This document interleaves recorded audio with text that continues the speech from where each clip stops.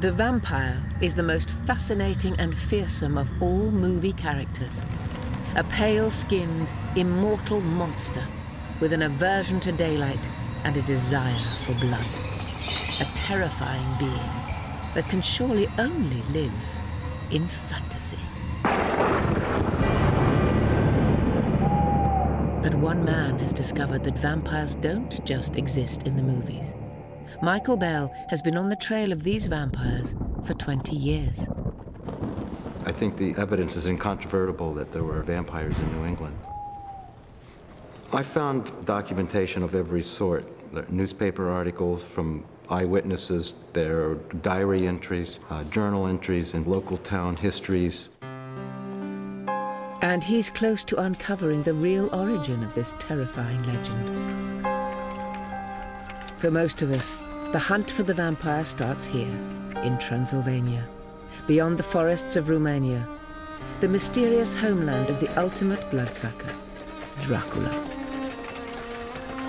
Transylvania is the place to come to find out, is it true or is it not true about this vampire?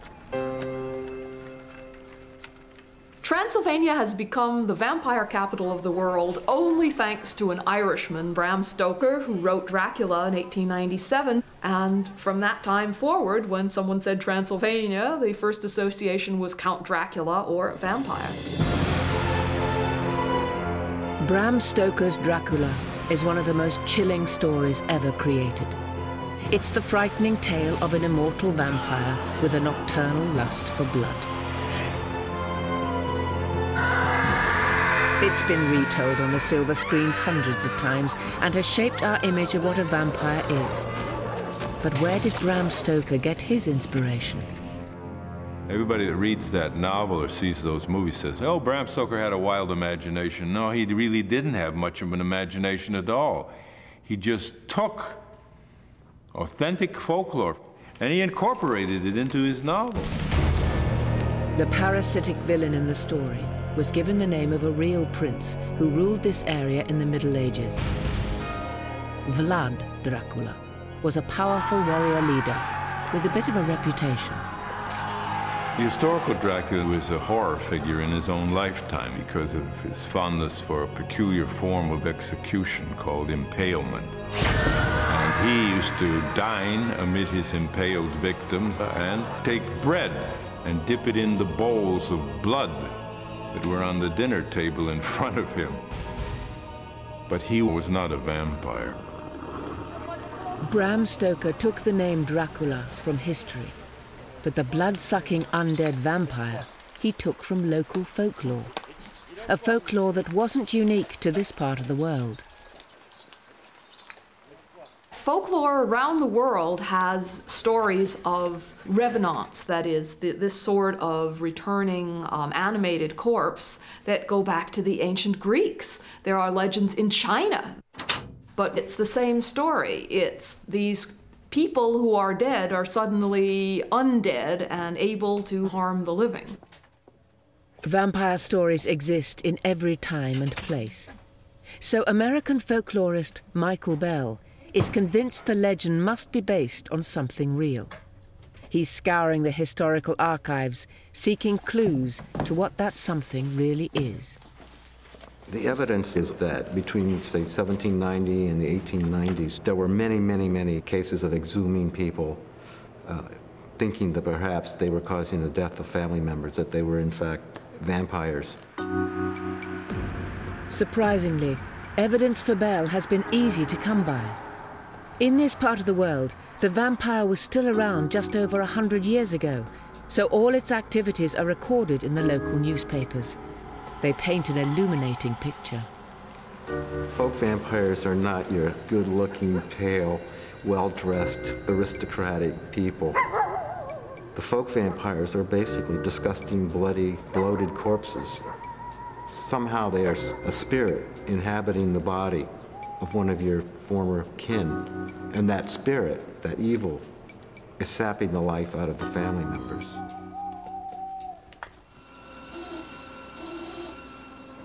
From his research, Bell has pieced together the typical events that would result in a vampire slaying. The last of these macabre rituals took place in the small Rhode Island town of Exeter in 1892.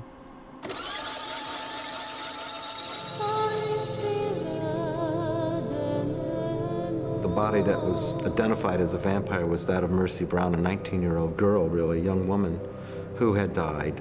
And her mother and her sister had also died previously. And then her brother, Edwin, got ill. The people of Exeter began to panic. They were sure a vampire was at work, and after it had sucked life from all the Browns, it would move on to them.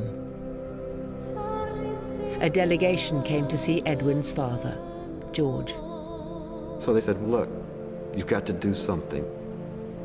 Maybe you can save Edwin, and at least maybe you can stop it with Edwin, and it won't continue out and kill people in the community. On March the 17th, villagers gathered at the cemetery. There was only one way to save Edwin Brown and the whole community. They would dig up his dead family and find which one was the vampire. This wasn't peasants with lighted torches sneaking around. They seem to have done it in full daylight with everyone's knowledge, walked right past houses and churches into cemeteries, and exhumed several bodies. The local newspaper, the Providence Journal, reported the true horror of what they were up to that day.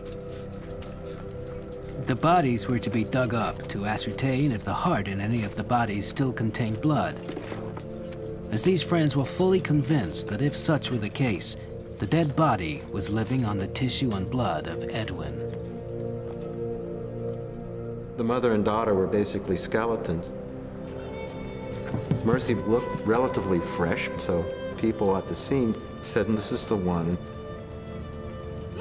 So they cut her heart out, found that it did indeed have liquid blood, which was interpreted as fresh blood, perhaps Edwin's, and they took it to a nearby rock and burned it to ashes. Then, in a desperate attempt at a cure for poor Edwin, they took the burnt ashes of Mercy's heart and created a concoction, which they fed to him. Unfortunately, he died 2 months later. But according to the family story, that took care of the problem because no one else died. And George Brown, indeed, the father, lived for another 30 years. Michael has pieced together over 20 vampire accounts. The startling similarities, he believes, show a pattern that points to the real origin of the vampire story. A disease with particular symptoms that people in an age before modern medicine wove into this terrifying myth. But what disease could it be? In the Spanish port of Vigo, Dr. Juan Gomez Alonso thinks he has the answer. He's the chief neurologist at the city's general hospital and an expert on diseases of the nervous system. Neurology deals with epilepsy, brain tumors, dementias, Parkinson's disease, and rabies. One evening, when Juan Gomez was watching a vampire movie, he had a brainwave. I had the impression that the vampire film was more or less a theatrical representation of disease rabies. Rabies is an infectious disease that attacks the primitive part of our brains, the limbic system, the part responsible for our basic drives: hunger, thirst, sex, fear. Gomez could see that the vampires in the movies showed many of the characteristics of this disease, such as marked aggressiveness, an increased sexual drive, the intolerance to stimuli such as smells or mirrors. But what about the vampire's hunger for the nighttime? The same thing occurs in rabies because rabid patients and animals with furious rabies tend to develop insomnia. Let me kiss you. There was one final detail that for Gomez confirmed the link between rabies and vampires. The bite. There is also another coincidence, which is that in both vampirism and rabies, they are transmitted through a bite.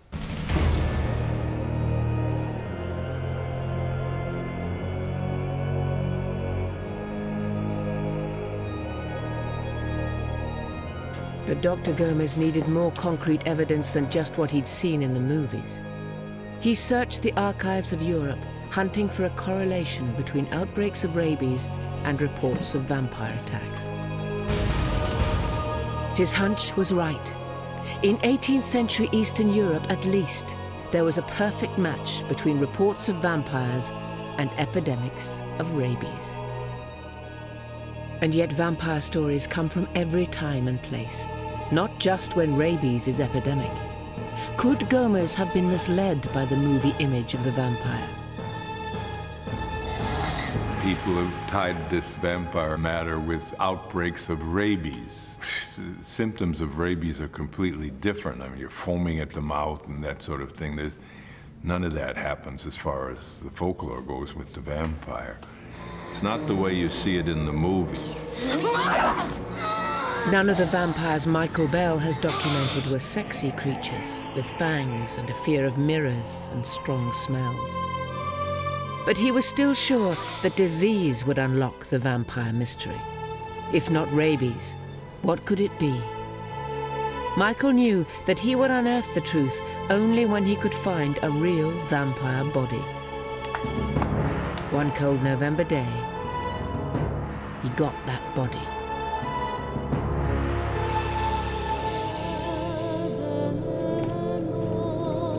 A century ago, the villages of New England were haunted by a genuine fear of vampires. Folklorist Michael Bell is trying to uncover the roots of that fear. He's pieced together the details of 20 cases and believes a pattern can be seen that may finally bring the real vampire out into the light. The case here is typical of those that happened in New England. This is the Tillinghast family. The oldest was Sarah, and she was the first to die. And after that, several other of the children got sick and started dying.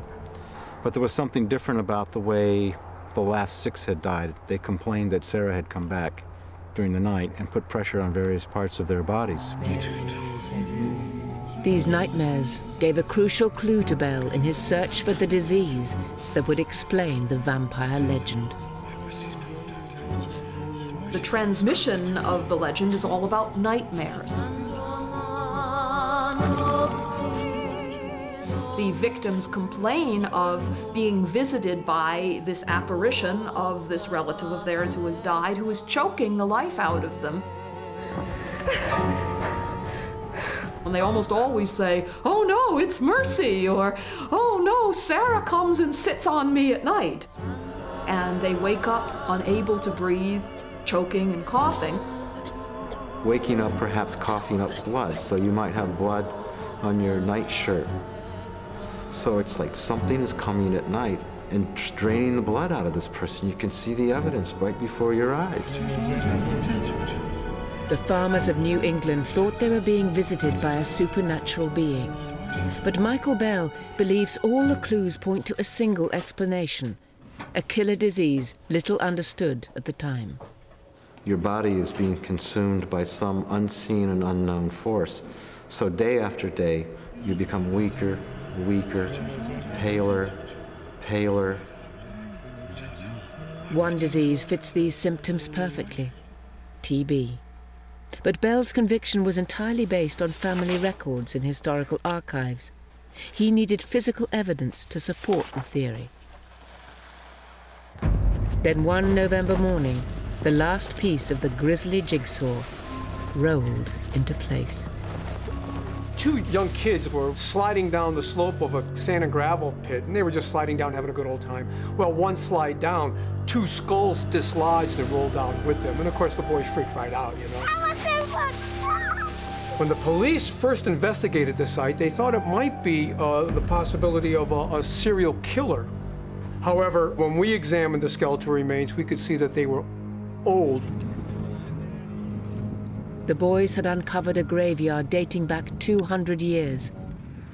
Over the next 3 months, 28 bodies were excavated from the site. It was a routine excavation until they discovered a coffin marked with the initials JB. When we encountered JB, he had been rearranged. The femurs or thigh bones had been taken up from their anatomical position and had been crossed over the chest area. Also, some of the ribs had been broken into, and the skull had been taken from its anatomical position, rotated, and placed on the chest, actually to face the opposite way it should be. And what it gave us was the impression of a crossbone and skulls motif. For Michael Bell, only one kind of body would be desecrated in this way: a vampire. Here was the chance to prove his speculation that the origins of the vampire legend in New England lay in the disease tuberculosis. The bones were sent to forensic anthropologist Paul Sledzik in Washington, D.C. When we analyzed JB's skeleton, he showed us a few unique things. He had a lesion, or infection actually, of his left leg. But of particular interest within the ribs were the fact that we could distinguish that he had tuberculosis at the time of his death. How much more evidence do you need now that you have the physical evidence, the body, to go along with the eyewitnesses, the family stories, the newspaper accounts, the local histories, the diaries? A cure for TB was only discovered 50 years ago. In the past, when one person in a family caught this highly contagious disease, they all might, and then would die, pale, gasping for air, and coughing blood. No wonder people assumed something supernatural was sucking their life from them. I think the vampire practice was a folk medical practice. People didn't understand contagion the way we understand it now, as being caused by some sort of a small germ or bacterium or virus. And so they would go to the cemeteries and look for answers. And when they went digging for their vampire, they would see clear signs that fed their superstitions. And of course, the freshest body that they would find would be the one that's the vampire, because of course that's the one that's living off the life forces. They would look for several signs. They would look for what they described as ruddy or rosy cheeks. They would look for fingernails growing after death, hair growing, sometimes blood around the mouth. And then lastly, they would plunge a knife into the heart, and if there was blood in the heart, they would say, "There's our vampire." And then they would cut out the heart and burn it.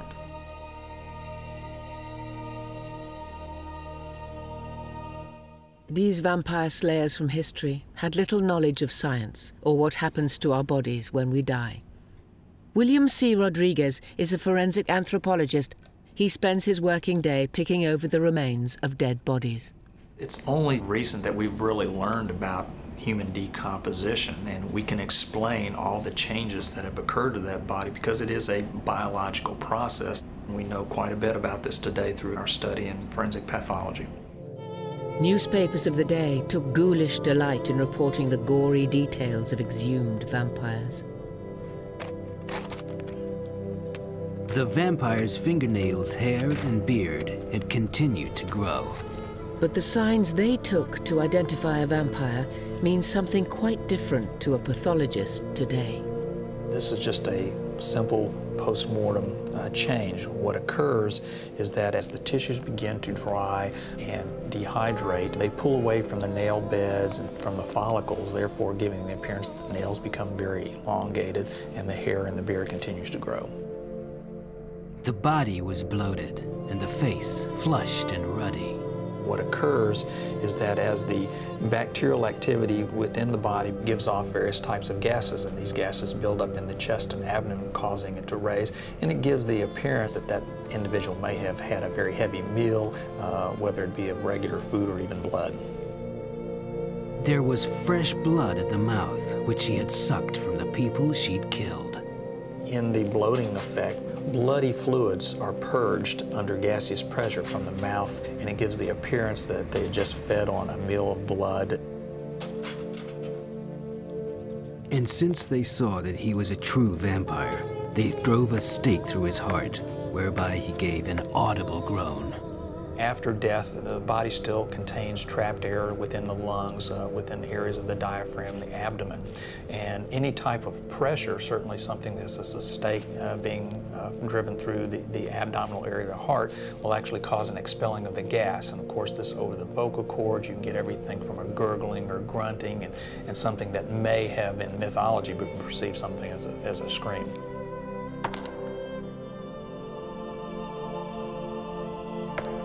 Belief in vampires dwindled around the turn of the 20th century, when more and more people began to understand how disease was spread.